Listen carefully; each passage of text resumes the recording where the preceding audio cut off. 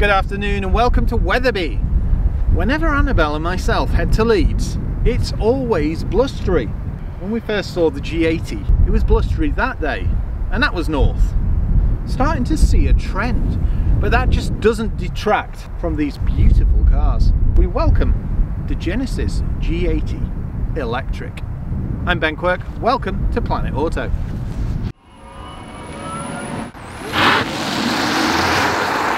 If you're after a premium saloon, well, you can't go far wrong with this, the new G80 Electric. It's got a 323 mile range, it's got 800 volt architecture and refinement, well, that takes me back to the old school, and a price tag that might surprise. But even when you do option it up left, right and centre, I think the top mark is around 80 grand. Compare that to, say, a German luxury saloon. If you like this type of video, why not subscribe to the channel? You just hit the button on the right hand side. It's free and you'll get an alert every time we upload a new video. Also, if you do like the video, why not give it a like? It all helps and it means we can get more cars. Thank you. You can get a petrol, a diesel or an electric. It pulls 0 to 60 in under 5 seconds, 370 PS. And yes, it's got the levels of refinement that we're used to. There's virtually no sound in the cabin, regardless of the weather. And that says something, especially for an electric car. Because when you think about it, if you've got a petrol car, you've got the noise of the engine that drowns out any of the external sound. But in something like this, it has to be refined to a level that you can't hear cars passing you, let alone any of the noise that the vehicle makes itself. And in case you're wondering, yes, it does get a touch louder when it's going at slower speeds for safety. And the other thing is, it's tech loaded. Automatic lights, LED, matrix technology, safety left, right and centre, including pedestrian bicycle detection, adaptive cruise, AEB, pretty much everything you expect from Hyundai's premium brand. Yeah, and in case you're wondering, that's what Genesis is. Well, I think the sunglasses have run their course. Yes, it looks like a G80 petrol, but there are a few things that are different. This new grille, dynamic. Now you look at it and think, where's the charging point?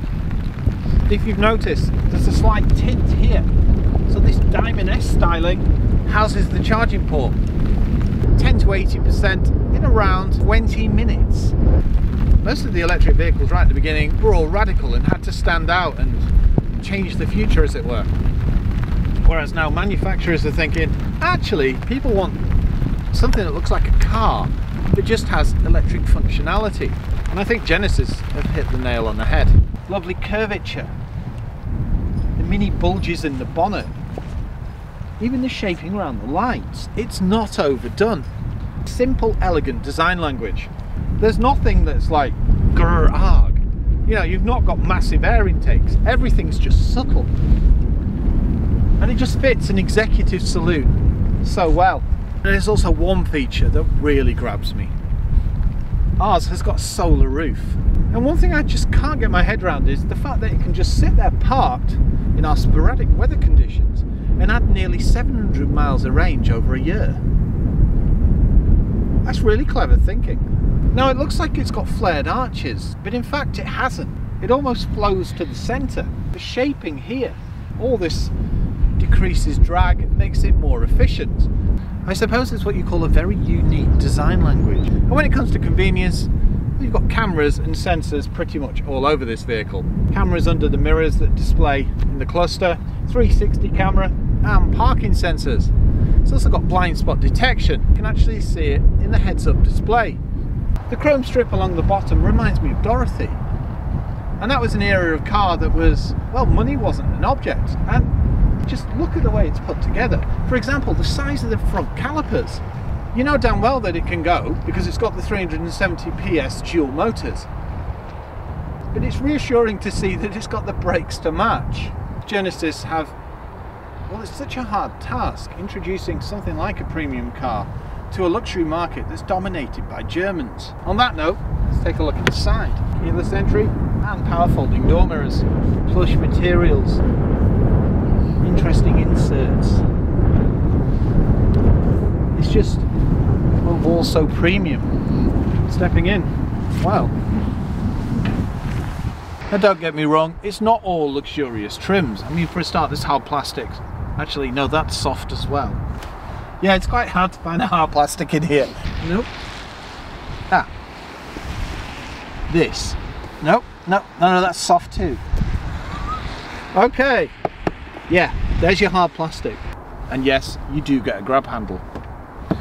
And I've got a fully electric seat with memory functions on the steering wheel and on the seats.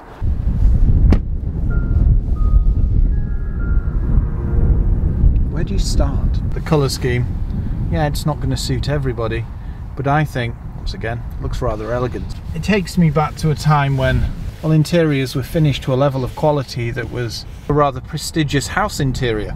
Everything just feels so good. It's beautifully crafted. Rotaries as far as the eye can see, and even the recesses on the buttons. I just hope they get the recognition they deserve. Moving from something that you've depended on for the last 20-30 years, you know, Mercedes, BMW and Lexus, and the UK market, well, it's a hard one to tackle. But with this level of quality, tech and construction, it really shouldn't be. I've driven a lot of cars now. I've seen Hyundai and Kia get better and better and better. So it makes perfect sense that their premium range is going to be pretty damn outstanding. And it is. The seats are supremely comfortable. They're finished to a level that you rarely see. The biggest challenge for me is telling you something I don't like. Very clear cluster with lots of information that we'll touch on when we're doing the driving. The infotainment screen, you've got navigation and proper buttons. Powertrain, oh, very easy to operate. Literally this rotary here. Reverse, neutral, drive, press the center button for park. Adjustable seat belts, cup holders, extra storage points, USBs, wireless charging, Trizo, chunky, strong stalks. Look at the quality of them. Finishes yet again. Lovely armrest that's wide enough for you and your passenger. But if you feel under here, there's a recess button. 12 volt and storage points. At 6'3", I've got absolutely no problem. Legroom, yeah, decent. And that still leaves a colossal amount in the rear. Got a footrest and it's a 2-pedal system as it's an electric car. There's also a release down here for your bonnet. And in case you're wondering, it's a Lexicon audio system. And don't get me started on that. It has all types of settings, including opera halls. You can set whether you're in the audience, on the stage, etc, etc. But of course it's got Apple CarPlay, Android Auto, satellite navigation. It's responsive, it looks great, and it's very simple to use. And also you can set your car's settings. I do like the fact you can have ambient noises in the cabin too. We do have electronic lumbar adjustment and massaging seats.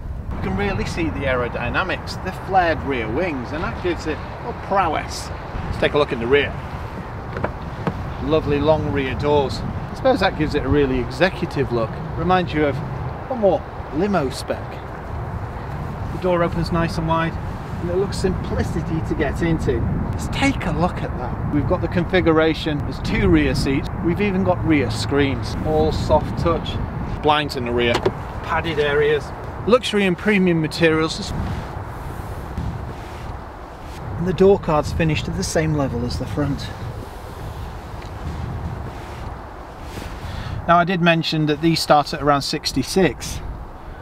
Yes, ours is a fair bit more than that, but I'm not surprised. We've got the all singing and dancing. I mean, just look at my center control panel. Considering the seat's set for me at 6'3", I've got decent legroom and I can get my feet under the seats. And my hair ever so slightly brushes on the roof. I've got a comfortable position. There's a recess here. Now the construction is second to none. Grab handles above every door, map reading lights, even things like coat hooks here and here. And just the finish of this one. Comfortable supportive seats, is luxurious, it's supple, and they're heated. We've even got a ski hatch. Yet again, storage point with a USB. And just look at the finish here, the way it folds. So elegant. Tri-zone, and this is a digital display. And if we feel we need a little more room in the rear, we can adjust the seats by just doing this. You can even tip them. It's such an experience. I suppose that would be the biggest challenge for me. Do I travel in the back or do I drive? Both are rewarding, but in completely different ways. And even with the sloping roofline, which gives it, well, a rather sporty look, it doesn't really limit the headroom. Bear in mind, I am 6'3". We've got ISOFIX points, we've got airbags around the vehicle. Whenever you shut that door, the seat goes forward to maximise space for the passenger. Well, I don't really want to leave here, but I should take a look in the boot. Now I know when it comes to Genesis, I get a little bit googly-eyed. But to be perfectly frank, why the heck not? I mean, I've seen this kind of thing in other premium and prestigious cars before, but Genesis do it in a slightly different way, and that really appeals. It's rather unique. So you've got the curvature here, but like a sharpness, and it adds an aggressive look to the rear. So you've actually got a boot spoiler that's like coach worked into the tailgate. Rather nice, that. When you stand at the rear, you can just see how the rear arches flare out. It's got a real stance to it. You can see the athletic, elegant look. It's the flow from the rear. It goes all the way right down and off the tail. You also got the reversing camera and parking sensors. And in case you're wondering where the power tailgate is, it's here. Yes, it's not the biggest boot. The bottom line is, it's an electric vehicle and you've got to put the battery somewhere. Now that seriously takes up a fair chunk of boot section. But you do have a storage point under here, and this is where your charging cables are. It's perfectly fine for shopping and getting a couple of suitcases in. Let's take a look under the bonnet. And struts, lovely. It's nice and easy to see where you top up fluids. Even the engine bay's smart. Wow. We've chosen the best day weather-wise to go and film, haven't we? I was gonna say, it's like driving down a Fleming lake. Welcome behind the wheel of the G80 Electric. So we've got 370 PS and it offers a range of 323 miles. It's so refined and quiet in the cabin, isn't it? It's beautiful, so serene. And in case you're wondering about performance, it pulls 0 to 60 in under 5 seconds. That's not bad for a pretty weighty electric saloon. And as soon as you nail it, you know it. That's 60. Steering. Well, it's nice and light when you need to manoeuvre, but when you get to higher top speeds, it weightens up, you get good feedback, and it gives you a really good driving experience. It's rather engaging. Yeah, it's got a good sense of direction. Now bear in mind that's going to differ depending on which driving mode you're in. Ooh, an S5.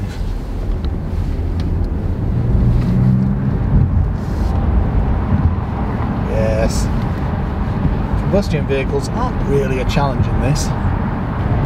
Before you know it, you've exceeded the speed limit, and I suppose that's the biggest challenge in an electric vehicle. It's pretty quick.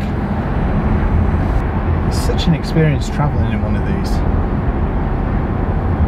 Well, it's one of my favourite places to be, I can tell you that. Yeah, I'm not surprised, to be honest. And that's the thing about an electric motor as well, isn't it? Oh, you can't call them electric motors, can you? Because it's actually powered by an electric motor, or in this case, dual. And the batteries are laid out along the chassis, so it feels planted and sure-footed at all times. And due to its weight, it literally feels like it's glued to the road. Now, sport.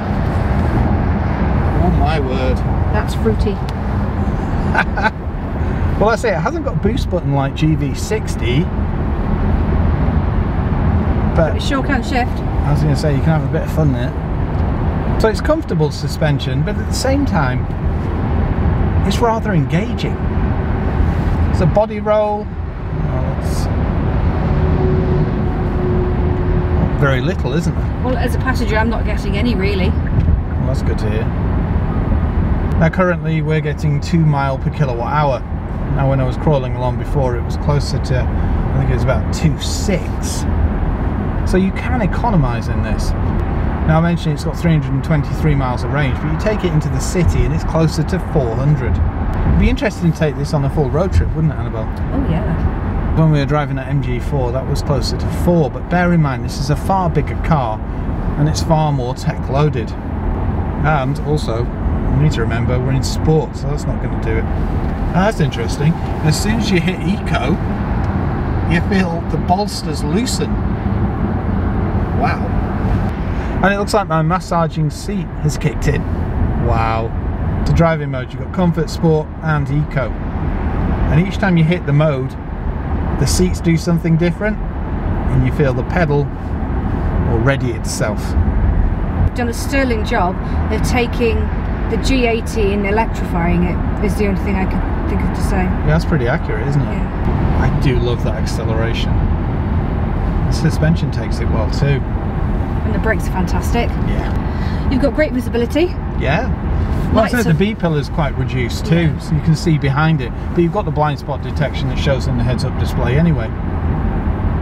And, well, the side mirrors are auto dimming too. Yeah. So it's not only in the heads-up display, it's also in the mirror. When it comes to regenning, well, if you put it in sport, you've essentially got one pedal driving. Also, when you back off, you can feel the regen. But with the paddles, you can adjust to whichever level you choose. The thing we've noticed as well is it charges left, right and centre. So as soon as I back off, it's straight into the blue bar. Cluster's nice and clear to read. And if you've noticed, it's almost like a 3D effect. It's like the lenses are sunk back. Adaptive cruise, as you'd expect. Nice and responsive, very easy to operate. It's not like your everyday normal electric car. For a start, I think it tops out 139 miles an hour. Drivetrain, nice and straightforward to operate. Just literally the rotary that we're used to. And to be honest, I think the price is pretty reflective of the technology. If anything, it seems better value, doesn't it? Yes, it does. In a nutshell, this is a luxury saloon car that's been electrified. Yeah. Also, we don't seem to be zapping our range. Travelling at about, wow, just under 70 miles an hour. It's still showing 183, and I think we've done 2 or 3 miles to 1 mile. Bear in mind, we've got a few hills, so it's regenning when it can. Oh, look, G. It's nice and straightforward to turn up your audio system. Instead of it being up here with the screen, it's down here. I've not noticed any of the wind. It seems to mitigate it nicely, considering it's quite blustery out there. So you've got lane keep assist, you've got AEB, collision detection, collision mitigation. The list is literally endless for this car. Think of a Kia and a Hyundai and then just add more things. I can see the lane keep assist and I can feel it too. So and we're not in adaptive. When we got in the car at Wetherby, we had about 2.1 mile kilowatt hour. And I've been in sport, comfort, eco, etc, etc, and generally just testing the powertrain. In eco mode, it's leapt up to 2.7 mile kilowatt hour. So it's not hard to make this vehicle, well, economise. Whoa. It's very hard to actually see the markings, to be honest. You look at this kind of weather and think, wow, this must be quite a challenge. But because of all the safety in the Genesis cars, I mean, for a start, we've got lane keep assist, we've got adaptive cruise, but because of the light, it's virtually impossible for the naked eye to see the actual lines because of the amount of water that's coming down. So, yeah, you might not normally put your faith in this kind of safety system, but in this kind of torrential weather, well, it's nice to have Overwatch, isn't it? Yeah. I don't actually have to look at the cluster. I can just look at the heads-up display and it gives me all the information I need.